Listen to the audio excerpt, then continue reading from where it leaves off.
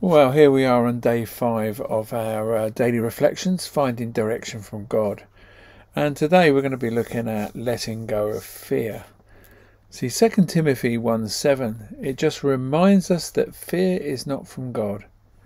Fear is often what holds us back from stepping into the new opportunities and direction that He has laid out before us. You know, we've all experienced this struggle firsthand, especially when faced with the uncertain future or the prospect of stepping out of our comfort zones. And in particular seasons of transition, we can find ourselves paralyzed by fear. But what if we weren't equipped for the next step?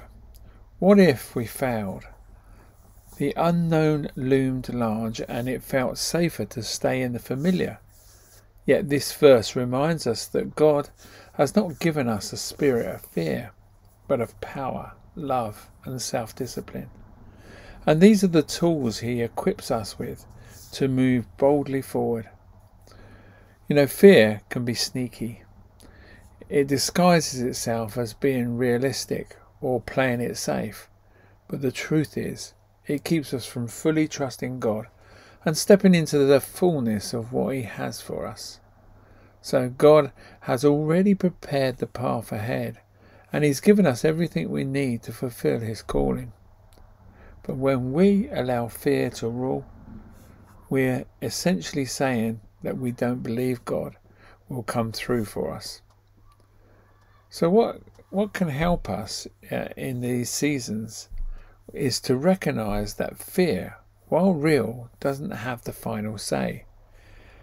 Every time fear creeps in, we have to remind ourselves of who God is and who He says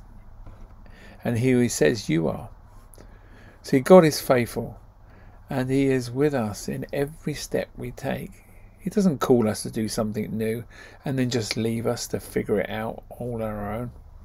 He walks with us, giving us the strength, love and wisdom along the way. And if you're feeling fearful about the next phase of your life, I would encourage you to name those fears and give them to God. He wants to replace them with His power and courage. Moving forward may still feel uncertain, but with God's presence, you can step out in faith, knowing that He is more than enough for whatever lies ahead. So fear may try to hold you back, but God has given you everything you need to move forward. You don't have to be fearless to act in faith, but trust that God will meet you as you take the next step. Let go of fear and walk in power, love and self-discipline that He has already placed within you.